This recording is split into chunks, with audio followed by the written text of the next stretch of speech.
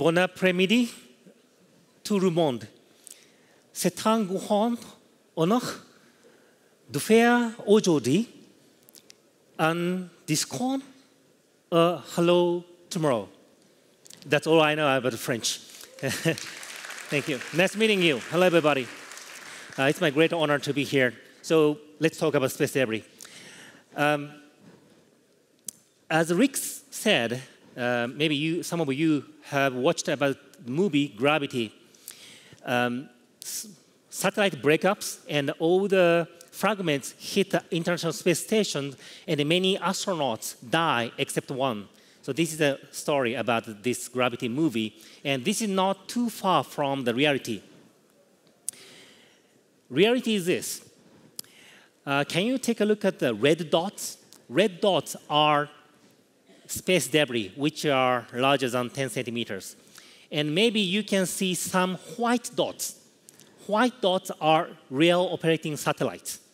So now you can understand almost all the objects in space are space debris. Let's take a look at the numbers. Large debris, the number of large debris are more than 23,000. And larger than 1 centimeter is about 500,000. And smaller than that, we don't know the numbers. Some people say 100 million, some people say 1 trillion, we don't know the numbers. But operating satellites, real satellites, are only 1,300. So more than 95% of the space objects are debris. The biggest threat is they are flying with very, very fast speed, 7 to 8 kilometers per second, which means you can fly from Paris to London in 30 seconds. With that speed, the space debris are flying. Large debris is around 10 meters, like a bus. So this is a growing threat.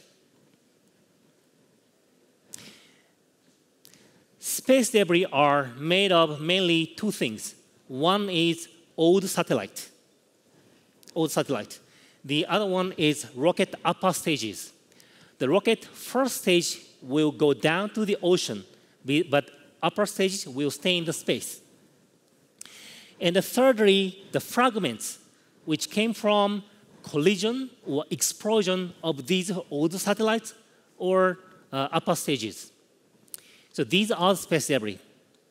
There are some more others, like China intentionally broke up the satellite, and those fragments are still flying. And astronauts threw away like a camera, spanners, these kind of things. So these are flying. And the question is, these are issues or not? Actually, these are issues. Please take a look at this. One example is American satellite and the Russian satellite collided with each other.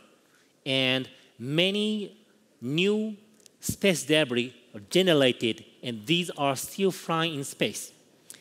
And these fragments collide with other space debris. No, the satellites. Even the small fragments has enough power to blow up the new satellites because they fly with 7 to 8 kilometers per second. So it is consensus in space industry that if we do not do anything, we will not be able to use space anymore. And also it's consensus that we have to remove large debris now before it turns into smaller ones. And the small debris, we cannot remove them. Then we have to protect the satellite. So that's a consensus in the space industry. But don't tell me that I'm nothing to do with the space. Space is kind of a government stuff. It's totally related to your daily lives. Like traffic control, the ships, airplanes, even trucks, these are using satellite technologies. Weather forecast, yes, and Earth monitoring. These days, agriculture, fishing, we use satellite data, and GPS, of course, you use that. And more than that, like broadcasting, if you watch the Olympic game, you use a satellite technology. And if you do buying stock, the timestamp of the stock exchange market uses satellite data. So our daily life really rely on the satellite technologies. The next question is, who should solve this issue? It should be a government. Today, I still believe government should take lead on this space debris issue. And in United Nations, there is a specific committee to discuss about space debris issue. But the discussion there is stuck. The reason why I know those people and they are working very hard, but the reason why this discussion is stuck is this. More than 90% of the space objects are from Russia, US, China. And member states of the United Nations are 200. So the bottom line is who take lead, who pay for the cost, who can convince the taxpayers. And many countries say these 3 countries should pay for the cost because they are polluters. But these 3 countries say, no, we contributed a lot to the space industry, so it's turned for beneficiaries who should pay for the cost. Who are the beneficiaries? It's you. So this kind of polluter versus beneficiary discussion, once we get into that discussion, this discussion goes nowhere. That's why this discussion got stuck. Looking at this situation 3.5 years ago, I had 2 options. One is just ignore this and let my kids to take care of the space debris issue. Option 2 is stand up and take responsibility to solve this issue. And I decided to take number 2, the second option. And I decided to start up my own company. So Astroscale, our company, was born in 2013, May. But at the beginning, I was told, hey, there's no technology to remove the space debris. And there's no business model. Who is going to pay for the money? And no funding. By the way, I'm not rich at all. I'm not Elon Musk. So who is going to fund you? And no supportive regulations. And more than that, no public awareness, because people don't know about this issue. Looking at the presidential election in America right now, Trump, Hillary never talks about space at all. Space is low prioritized in the politics. That's why the budget is not allocated to the space debris issue at all. But when I was told there's no business model, do you think it's a good news or bad news? I felt it's a good news because if there's a business model, there's a market, people are already there and the competitors are there. But if there's no business model right now, maybe I can be the leader. So that's the beginning. But I was very clear what should I do? And one, I have to understand what's going on in space more. We can detect the object from the ground, but the smaller objects we cannot detect from the ground, so we don't know what's going on. And we have to design the cleaner spacecraft. And also, more and more satellites will be launched, but we should not see more debris in space. Plus, we have to remove the dangerous objects from the space. So it was very clear. And I decided to make my company sustainable within 7 years.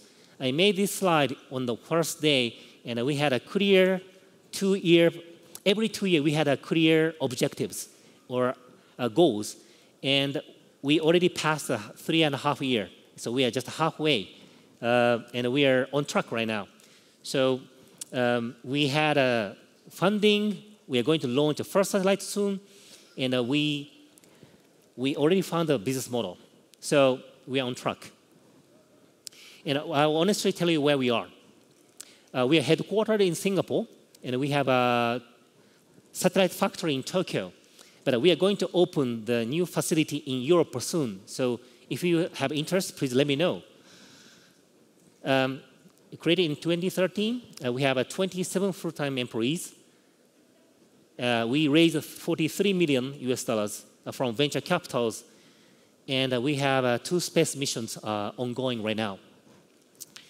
The first mission is to understand more about space.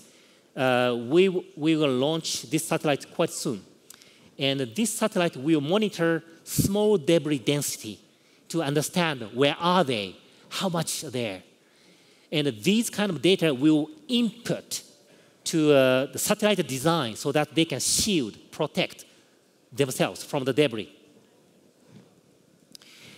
The other satellite we are developing right now is this debris removal satellite. And we're going to launch in 2018, not too far. Please take a look at this movie. We will have a dedicated launcher to bring our satellite. And it goes up to around 500 kilometers altitude. And then the launcher will detach our capturing satellite like this. And one of our uniqueness, our satellite is not too big, like 61 meter. It's not huge. And this will open up the solar panel and try to find the debris and get closer to the debris. The uniqueness of a capturing system is we use adhesives, glue, to capture the debris. And 3 years ago, I was laughed because there's no such adhesive which works in space environment. But now we got it. And good thing is the adhesive is very light.